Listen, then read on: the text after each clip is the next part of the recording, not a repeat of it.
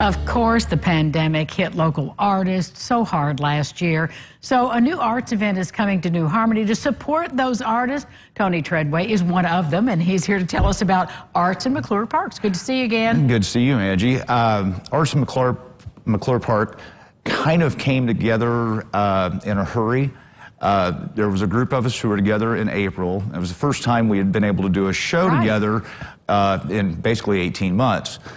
John Locust, who is a photographer from over Edwardsville, Illinois. Rocky Pardo, who's an artist from over there as well. Her jewelry will be featured.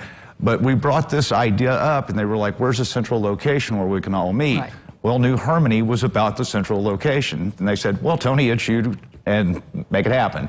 So we did. So we're having 40 artists into New Harmony at Little Maclure Park, right there on Church Street, and going to have this festival on Saturday, July 10th.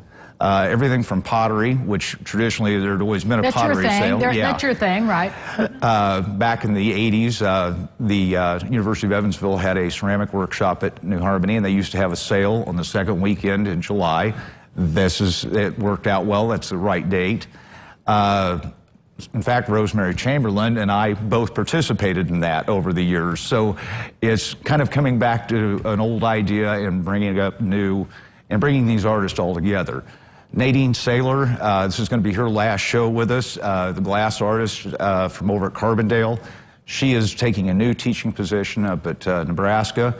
So she will no longer be able to show with us. So this is kind of going to be her farewell show with us. Good chance to see her for the last time, too. Yeah. Now, other things are going on that day, luckily, as luck would have it, in town. So music and fun. Yes, New Harmony Music School is doing pop-up concerts all through the day, throughout the community. They'll do one around noon there at the bandstand in Maclure Park.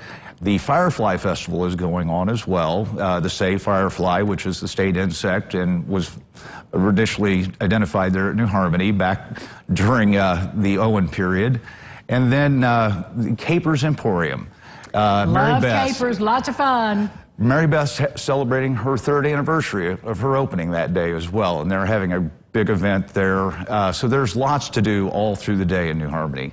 And, you know, what I always say is come stay for the day, stay for the weekend, but you're never going to see it all in one day. So it's a good time to come to New Harmony and experience just a real good sampling of everything that goes on in New Harmony. Well, and this, the whole city, if you weren't even having an event, the town, the park, the whole community is just a place to absorb. Yeah, there's a peace and a tranquility and a creative force there that I've never found anywhere else in the world. It's so true, and if you haven't been for a while, this is a good reason to go. Great music, great food, and Mary Beth at Capers is the queen of the air fryer. If you need to know how to use your air fryer, she's the person to go to. Yes. She convinced me. We were in there back in the last year watching her cook. Amazing. Yeah. Amazing. Tony, so good to see you as always, and I look forward to seeing your beautiful work again. Yes. If you haven't had Treadway pottery, I have a couple of pieces thanks to Tony, and I love them. Thanks again.